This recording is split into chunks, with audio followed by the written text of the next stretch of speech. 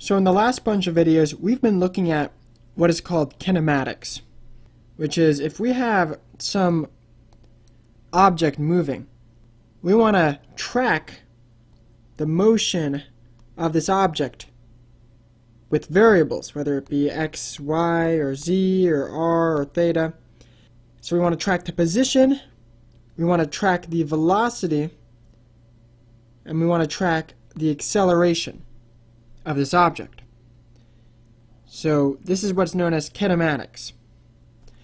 But in this section of dynamics, we're going to be looking at the kinetics of the motion of a particle. And all that means is we're going to start wondering, what is causing this object to move? What is giving it acceleration? What is giving it velocity? So that is to say, we're going to start looking at the forces that cause the motions we've been looking at. And we use Newton's second law to do this. You add up all of the external forces acting on your particle, and that is equal to the mass of that particle times its acceleration.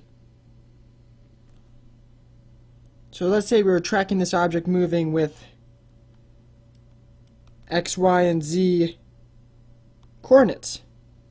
We would be able to find out the x component of acceleration, the y component of acceleration, and the z. And what we would do is we would add up all the forces in the x and equate that to the mass times the acceleration in the x. And when we would do this for the y and the z as well. So really this whole Newton's second law, kinetics of a particle concept, isn't too much new stuff.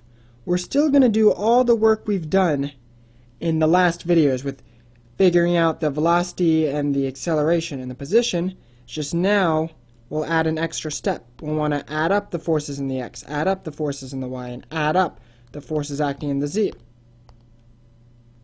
So this is how we would do it if we were analyzing the motion of a particle using a rectilinear coordinates, x, y, and z coordinates.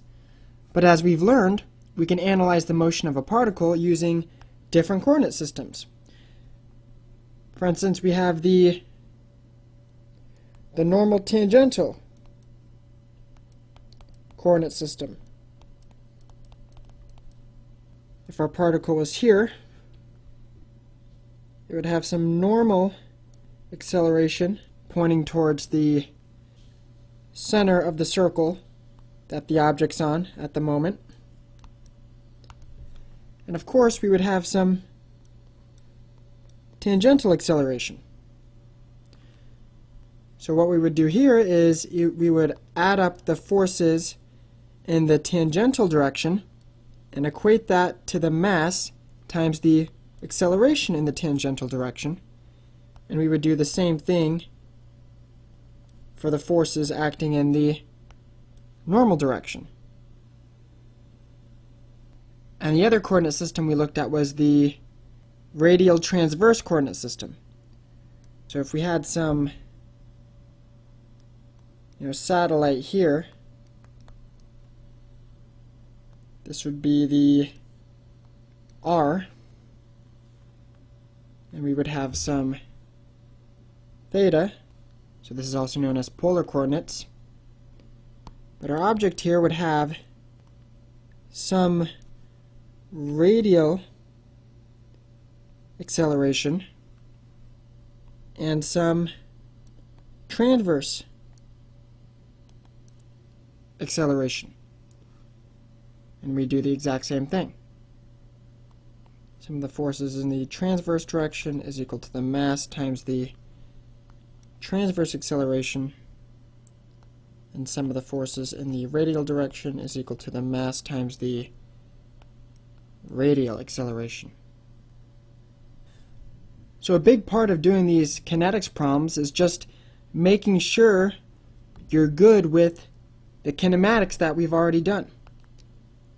Can you determine the transverse velocity and transverse acceleration? Can you determine the radial velocity and the radial acceleration. All those kinematics equations are going to be needed so we can determine the forces that are necessary to create these accelerations and these motions.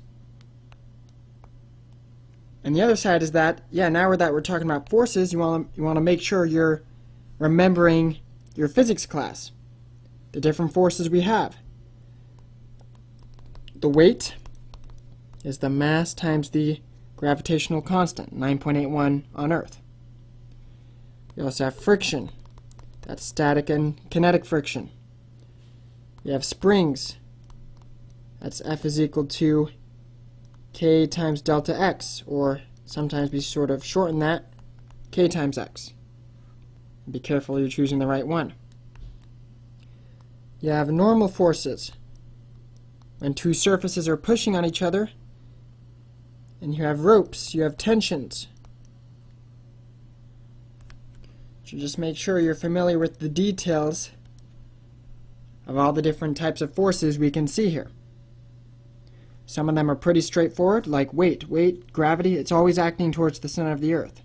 But some of them, like friction and spring force, it can be more complicated.